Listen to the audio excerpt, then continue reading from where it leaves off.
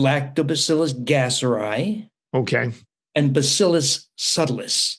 It looks Okay. like Subtilis, Subtilis. Yeah. If anybody read my super gut book, they'll say, "Oh, but your third microbe was Bacillus coagulans," and that was the original recipe. Well, what we found in our repeated measures of how many microbes we got, Bacillus coagulans, a fine microbe, by the way, just proved to be unreliable for fermentation in dairy.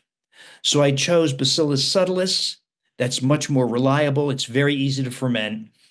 And we ferment it at 9 degrees Fahrenheit for 24 hours because it doubles every hour. It's much faster a reproducer. And it's a champion. The right strains are champions at producing bacteriocins. So what we're doing is we're bringing in microbes that colonize the small intestine where SIBO occurs and kill those invading fecal mites. Now, you might have to do this for a minimum of 4 weeks. It's not real fast, not like an antibiotic, and sometimes longer.